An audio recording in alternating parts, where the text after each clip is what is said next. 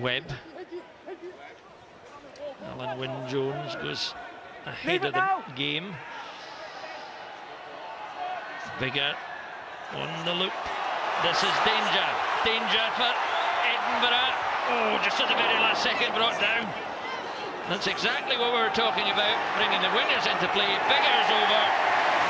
It looks to me as if Dan Biggar has taken it. They got quick ball from the contact, and it was just a great line from Hassler. Just came in. It was a half-decent tackle. Sam Hidalgo-Klein almost stopped it. I'll tell you, if they hadn't given the try, it would have been a penalty try, because Burleigh, the centre, is miles offside. It's just a simple run around.